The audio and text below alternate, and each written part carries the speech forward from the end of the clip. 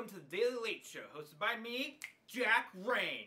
Oh yeah, I'm throwing my hands everywhere because I'm trying to wake up. No coffee today. Woo! Trying to come off it. It's kind of hard. I'm doing mushrooms now. The good kind. Like, the stuff that they sell in stores. Legal stores. Anyways, this is brought to you by Mudwater. Great spot if you want to kick the coffee kick. Disney just dropped the trailer for Mufasa, the prequel to Lion King. But is it kind of weird that we don't have James Earl Jones there? That's like you're having a holiday dinner and Grandpa isn't at the end of the table. It just kind of feels like something's missing. Man.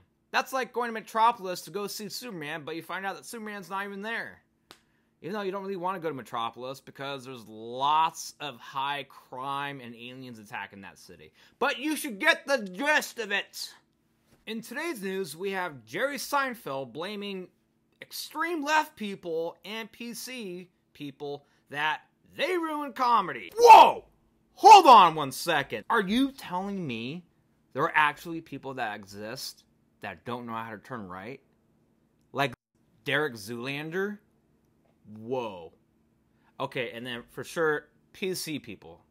Come on, get on the Apple train already. It's very convenient. Yeah, I know it's really expensive, but you can like FaceTime too. It's pretty freaking awesome. Go, hey, what's up, family? Like with a click of the button. Or just say, hey, Siri. Hey, Siri.